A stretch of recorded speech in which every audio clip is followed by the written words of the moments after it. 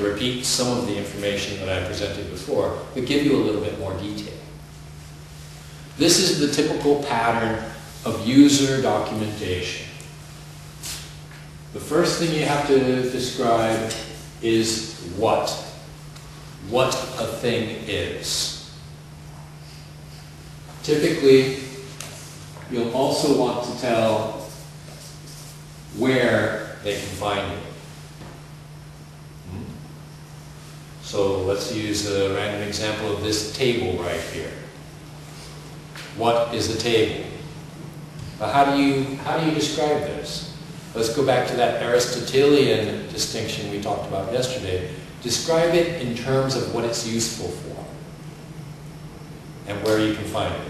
So a table is used for holding things at the correct height for people who are eating or working. Where do you find a table? In the kitchen or the workplace, right? The next thing you're going to describe is why. Why is this important? Right? Why do we need to use a table? Why do we use a table? We use a table so that we don't have to eat on the floor. Or we use a table to prevent our backs from hurting. So give the definition of what and why in terms of usefulness to the person reading the document. Right? So this requires, again, that you go back and you determine who is going to be reading the document. If it's going to be Cindy or Tom or, right? Along with why,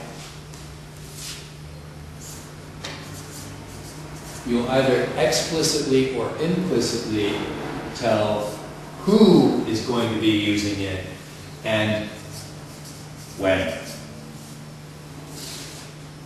Right? So who uses a table? People eating dinner, people doing work. When? At dinner time, while working on the computer, so on and so forth. So your first two sentences, typically, when you're writing something for a user, it's going to be, what is the thing? Why should they be interested? The reason we put this first is because it allows the user to determine, is this important or useful to me? If it's not, then they can just skip and go to the next thing. But if you don't tell them this information and you just jump right into the steps, they don't know if this is actually for them or not, or if it's meant for someone else.